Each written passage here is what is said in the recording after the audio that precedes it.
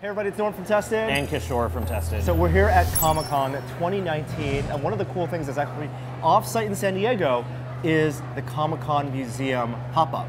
We're in Balboa Park, the site of the future Comic-Con Museum, and they've done a pop-up to celebrate Batman's 80th anniversary. Yeah, this is a museum that's going to be opening in 2021, but this gives us a good sense of kind of what they want to show, from some interesting fan fashion to history of collectibles. Behind us we have all 100 of the Batman Black and White Anthology series figures. They have comic book covers from over the years, a lot of Mondo prints that we really adore. And what we're really here for, though, are props and costumes, because they've brought some stuff out from the Warner Archive, including costumes from the first series of Batman films. We're talking about 1989 all the way to the George Clooney ones. We get to see them up close and personal, and some really interesting props we've never seen before. So let's go check it out. Okay, our first stop is, of course, the costumes. And what's really striking to me is the condition that these costumes are in, because I've seen some of the pieces, like from Batman Returns, that have gone on auction and have gone for restoration. And I know for a fact that Ironhead Studio, Jose Fernandez, who worked on the original costumes, was brought in and his team did some restoration. So this is unbelievable condition. Was it rubber and it just deteriorated over time? They were so deteriorated over time. And so this is just well preserved. It looks so good. And we're going to check it out, starting with the Michael Keaton Batman. Sure, do you remember watching this in theaters? I do remember watching it. It was one of the first movies I think I saw in the theaters as a teenager. I'm really struck at the Batman Returns being so simple. It has a few sort of layers to it, but it wasn't a huge iteration from the original Batman to now. Oh, I mean, really the logo. The two things I remember distinctly about the first costume was the emblem having those extra points, and I was like, that wasn't what it looked like in the comics. And then Batman Returns, which I loved, had the more armored ab plates, even though it was all still foam latex rubber. And you could tell something that they did early was it was only covering just the front. Like the armor didn't go around the edge. That was a key plot point in the movie when Catwoman gets him. So like they actually worked it into the story. Wow. I do like the iconic yellow and the cowl that comes down like deep into his chest. And then just watching the evolution from there to the Val Kilmer suit is huge. Oh yeah. The Val Kilmer suit, you have full codpiece, you have the logo now on the belt and wide across the chest, you have the elongated logo. It's futuristic. Yeah, and also the clasp for the cape, right? They're not hiding the cape underneath the cowl. I think that's one of the hardest things to do, is how do you blend the cape with the cowl. Batman, as artists drew in the comics, it would be one piece, but it's not a practical thing to do. Of course, you have Batman and Robin. These are all, I think, sculpted by Jose Fernandez.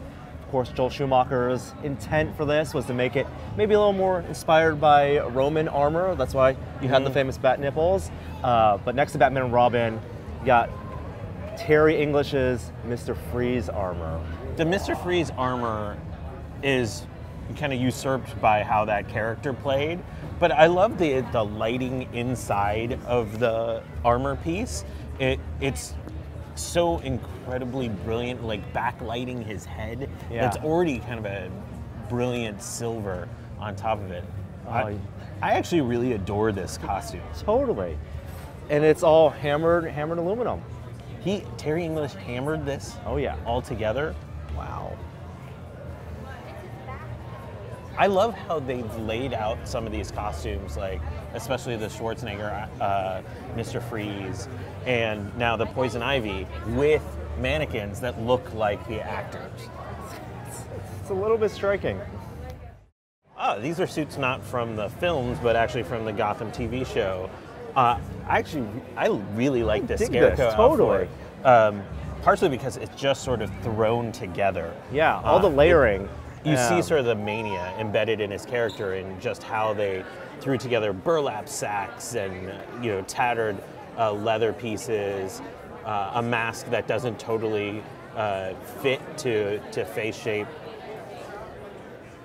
That's probably the closest Scarecrow. I know we had the Cillian Murphy Scarecrow in the Nolan films, but never as seen like this. And this is the Batman suit that we see towards the end of the Gotham run. Yeah, it's a little different for sure. Yeah, but it's supposed to be an early iteration of his suit because he's just becoming Batman at that point. And as that, you can see the cowl is barely a cowl. It has like a chin strap on it. Right. So I think it kind of fits from that perspective. The cape was really divisive, I remember, just because it was two different material types. But it looks more like a layered armor piece than it does a Batman suit. Kishore, it's the Batmobile. Yeah, I know. It's the car I've always wanted in my life. My entire life, I've wanted this car. I've only had it in Hot Wheels form, never had it in Power Wheels form, because that one only had a one seat. I couldn't share it. But of course, this is the Anton Furst design of the Batmobile for both original Batman 1989 and also Batman Returns. We're just remarking that, you know, even though it is like a late 80s, early 90s interpretation and very consistent with all the color scheme, all black of the Tim Burton Batmans, it takes a lot of influence from what at that time were people's most recent, you know, Batman memory, which was 1966 Adam West Batmans. Yeah, my brother had a die-cast 1966 Batmobile, and it had the wings off the back and like the afterburner jet off the bat. Yeah. And you can kind of see that reflected in the design here. I thought this was the coolest car ever made. Totally. It's so over the top, but now seeing it up close, you see all these details that you never thought would exist. Like there's a gas cap. There's like places where guns emerge off the front panel hood. lines where the grappling hook would come out, where yes, there were machine guns that pop off the top. And the thing that was set, the precedent that was set with this design, I think, was the elongated front. So after this, you have the Batman Animated Series Batmobile, which I think more Art Deco style, your favorite Batmobile, I think. And that one took influence from here, having a very long front, very small cockpit. I don't think this one actually articulates. It's from the Warner Brothers archive, but just to see its imposing size is pretty awesome. And of course, you have just the iconography of Batman, the Batman symbol right on the hubs there. Completely unnecessary if you're a crime fighter, but it was a movie. This is where we started to get Batman symbol everywhere that we see in later movies. Yeah.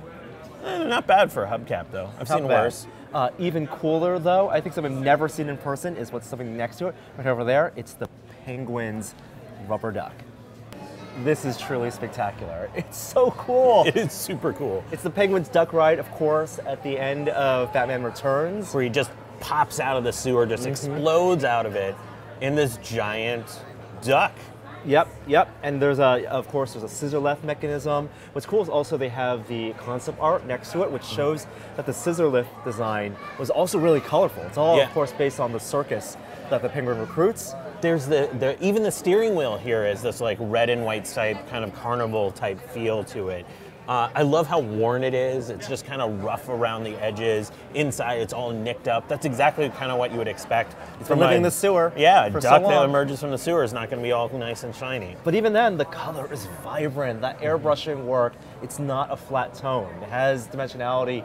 This is amazing. This is like my childhood memory. Just seeing this, I can hear Danny DeVito in behind us right now. I can hear just the like robot cackling. penguins running around. Yeah. I think Speaking of the robot penguins, they're over there. They look great. Yeah. They were such a ridiculous touch when I saw an army of robot penguins emerge in that movie.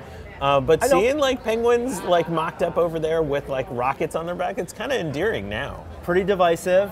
Back then, you know, kind of like the Ewoks of the first Batman films, but even reference in the most recent Batman films, it's something that we can look fondly back in the past as one of the things that was part of movie history.